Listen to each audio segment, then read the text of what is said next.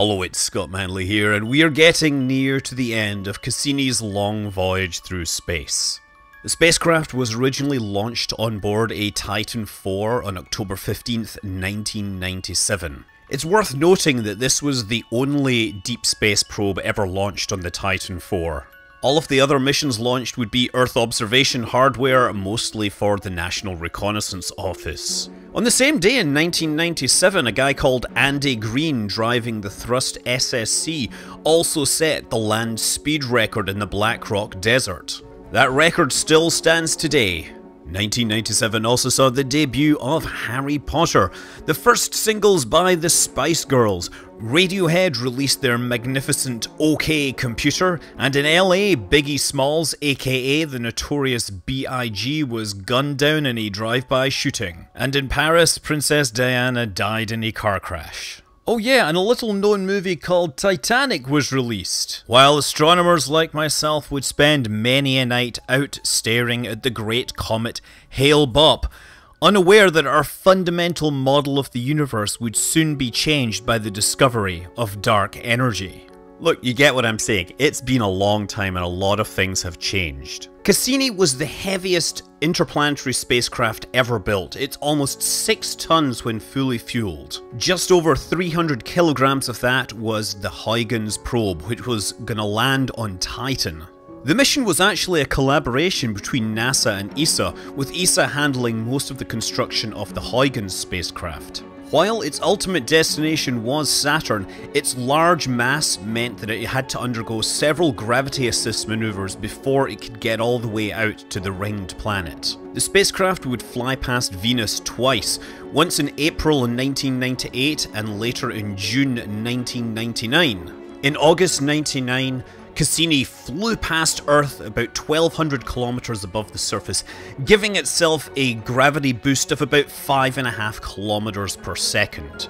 That was of course sufficient to carry the spacecraft on to an encounter with Jupiter. Now on the way there it did pass by asteroid 2685 Mazursky, but it didn't get particularly close. The Jupiter encounter was centered around December 30th, 2000, and of course while it was there just to pick up the extra speed to carry it to Saturn, it did employ its new instruments to get much better pictures of Jupiter than any other spacecraft before or since. Galileo had of course been there for several years, but its camera was older and the spacecraft had a downlink issue. Meanwhile, the Juno spacecraft that is now in orbit, it can actually get more detailed images of the cloud tops, but the camera isn't part of the primary mission. And so Cassini's portrait of Jupiter remains the best we have to this day. After leaving Jupiter, the spacecraft would be in deep space for 3.5 years. But even in deep space, scientists can find something for the spacecraft to do. In September 2002, the spacecraft and Earth were on opposite sides of the Sun, and scientists back on Earth took the opportunity to measure radio transmissions passing near to the mass of the Sun, and in doing so they verified predictions of general relativity to 50 times greater precision than any previous test. By the end of February 2004, the spacecraft was now close enough to Saturn to get better images of the planet than were possible with any ground-based telescopes. In May, the gravitational force of Saturn began to dominate over that of the Sun, and Cassini formally entered the Saturnian system. In June, it flew past Phoebe at a range of 2,000 kilometers, getting our first close images of this moon. And on July 1st, Cassini crossed the ring plane between Saturn's F and G rings. Its antenna was turned forward to act as a shield against any potential debris. After that crossing, it was time for its capture burn. This would be a 626 meters per second deceleration, which would put it into a highly eccentric Saturnian orbit. This capture maneuver also placed them very close to the ring plane and allowed them to get some of the best pictures of their rings early on in the mission. During the next few weeks, the spacecraft would fly out to Apoapс while scientists continued to analyze the data it had already acquired. In middle of August, they announced the discovery of 2 new moons, Methone and Pallene. The first image of Methone was from June, a month before the capture maneuver, but the first image of Pallene It was actually discovered to be in a Voyager image. It had only shown up in one Voyager image, but the data from Cassini allowed them to determine an orbit and project it back and discover the original image. On August 23rd, there was the second major orbit adjustment maneuver. They fired the engine and provided 325 meters per second of delta V, which raised the periaps up above 300,000 kilometers. This put the periaps well outside the ring system, but it also put the spacecraft on a close approach of Titan. The next few orbits would include flypasts of Titan, and ultimately they were preparing to release the Huygens probe. However, in the meantime, a bit of a problem had been discovered. The Huygens spacecraft was designed to communicate its data back through Cassini. However, a design flaw was found in the receiver system. Now, as you can imagine, with spacecraft flying around at several kilometers per second, there is an appreciable Doppler shift in the signal. And the designer of the receiver was aware of this. They had ensured that the bandpass on the filter was wide enough to accommodate the Doppler shift that was expected during the Titan encounter. However, they had failed to take into account the fact that the Doppler shift would also adjust the timing of the signal. So the signal processing hardware would be expecting a carrier signal with pulses at regular intervals. However, the Doppler shift would change these regular intervals very slightly, and they realized after testing that the signal sync would be frequently lost and have to be reacquired, during which time data would be lost. Technically, it was a software problem, but unfortunately it was software which couldn't be updated after launch. So the navigation team had to come up with a way to fix the encounter so that the Doppler shift was minimized. So the orbit was adjusted so that during the Titan descent, Cassini would be traveling sideways relative to Titan instead of straight towards it. This would, however, mean that the gravity assist maneuver they had originally designed for the Titan encounter was not going to happen. And of course, the navigation for the rest of the mission had been designed around this encounter happening and giving the correct delta V. So after this encounter, they had to perform an extra burn to put it back on the original track again. Thankfully, it turned out that they had plenty of delta V. Many of the planned trajectory correction maneuvers had been unnecessary. And so Huygens was actually able to send data back to Cassini. Although it didn't send quite as much as I expected because there was another software bug that meant that one of the receivers was not turned on. Regardless, they still collected 350 images from the probe as it descended into Titan's atmosphere, and the images are amazing, especially when you consider that it is a 40 kilopixel imaging system running with about 1,000th the amount of light you would get on the Earth. On the surface, it was possible to see pebbles, which were actually made of water ice. And from high up, it was very clear that the structures looked like they were shaped by the flow of liquids.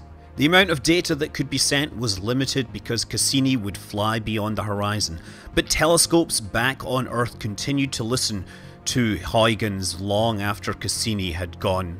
And with that major event over, I think it's time we stop following the detailed timeline of Cassini and talk about the awesome stuff that it found on subsequent orbits, subsequent encounters with the moons of Saturn. After Titan, probably the most interesting data to come out of Cassini has been that of Enceladus. Early in the mission, close flybys of Enceladus showed that it had a thin atmosphere, and later that that atmosphere was mainly composed of ionized water vapour. Photographs showed plumes rising from the surface, and in 2008 Cassini flew so close to Enceladus that it passed within these plumes and was able to identify things like water, carbon dioxide and other hydrocarbons using its mass spectrometer. Data from Cassini has pretty much led to Enceladus being regarded as one of the most likely places in the solar system for extraterrestrial life to have formed. Cassini made a huge number of observations of Saturn's rings.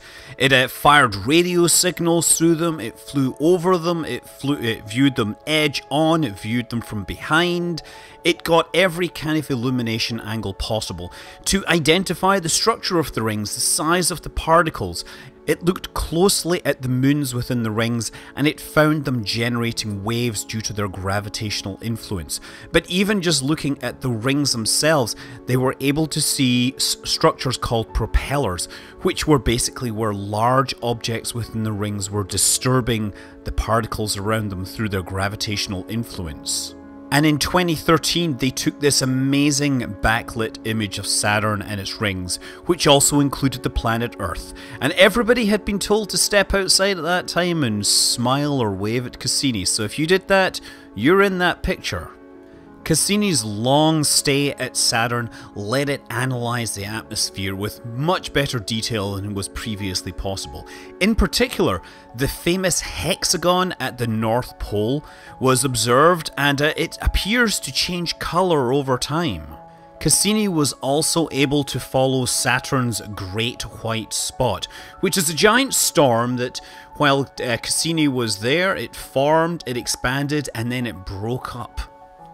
The first phase of the mission allowed several flybys of Iapetus, and boy is it weird. Not only does it have this weird white and black surface that is very colour segregated, it also has this amazing equatorial ridge which forms some of the highest mountains in the solar system. This ridge runs all the way around the moon, and there are multiple competing theories as to how the moon could have formed with this, but no solid answers as yet. Iapetus was of course one of 4 moons discovered by the original Cassini, Giovanni Domenico Cassini of course, back in the 17th century.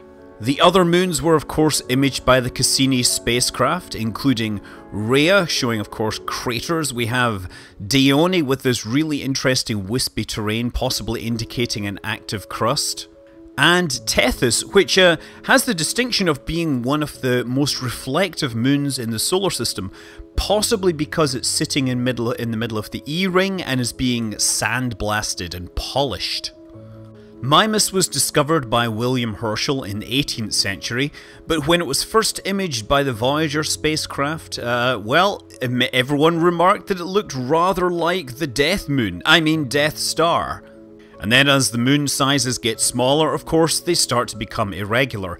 Now, Hyperion was actually the first irregular moon to be discovered. Of course, back when William Herschel discovered it, he didn't have any clue as to its shape. Now, Hyperion is also fascinating because it's one of the few moons that doesn't have a stable axis of rotation. It wobbles all over the place with a period of about 30 days.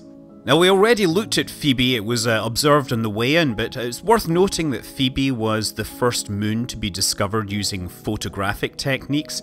I think it was also one of the first moons to be discovered orbiting retrograde, and for a long time it was the outermost moon around Saturn. Of course, Voyager changed all that. Janus and Epimetheus are of course fascinating because they essentially share the same orbit and periodically swap places when they come close to each other. The tiny satellite Prometheus is also a shepherd satellite for the F-ring, and you can see that it actually has some interesting effects on the ring due to its gravity. Similarly, Pandora sits on the outer edge of the F-ring. Helene is an example of a Trojan moon. It actually sits in the same orbit as Dione and sits in the leading Lagrange point. Dione also has a moon called Polydeuces sitting in its trailing Lagrange point, but it is so tiny and this is the best picture we could get. Telesto sits in the Lagrange point leading the moon of Tethys, and Calypso sits in the trailing Lagrange point. Atlas is one of a couple of moons which were discovered to look like flying saucers, or perhaps ravioli. What really is happening is that there is an equatorial ridge where a ring material is just being deposited, and the rings are so thin that it forms into a high ridge. This effect is even more pronounced for Pan. With the moons are actually thicker and are larger than the rings. So when the rings are viewed edge on, you can see the moon actually sticks above and below the ring system. Look, I am just sharing things in the broadest possible strokes here. Cassini has spent over a decade at Jupiter.